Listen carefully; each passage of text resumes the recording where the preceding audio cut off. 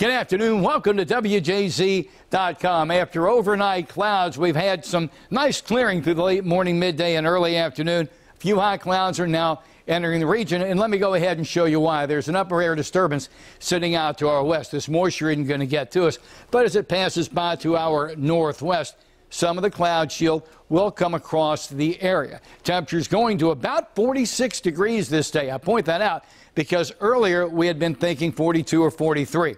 Overnight clouds kept us mild in the low mid 30s. They broke up early. We got some sunshine in by about 7 o'clock, and hence the bump up in temperatures. This isn't the big weather story we want to talk about.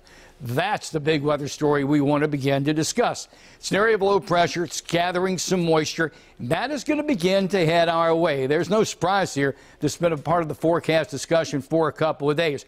We're going to be on the warm side of this moisture-laden low as it comes up the coast. The question is, what's the impact going to be on us as we move through the entire weekend? We know for a fact we're going to start to see some rain in here as early as Friday afternoon, maybe some heavy rain Friday night.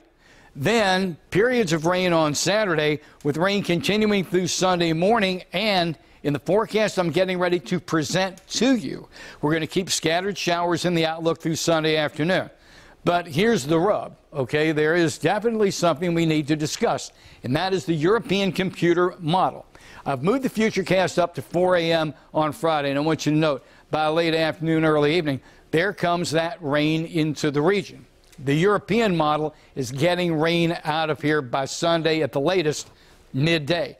The American model is not. And what we're looking at here is the American model. I want you to note there'll be lows bookending the mid-Atlantic on Sunday at 4 a.m. We're still in the midst of some pretty good moisture, which could continue through midday with a couple of passing showers winging across the area. Remember, lows moving counterclockwise will tend to rotate some moisture around them. Again, right now, as of the making of this presentation, European model is getting that out here. So what we're going to have to do is, watch. It's only Wednesday. Watch and see how this evolves. I will tell you this. The European model is a pretty darn good model for forecasting American weather.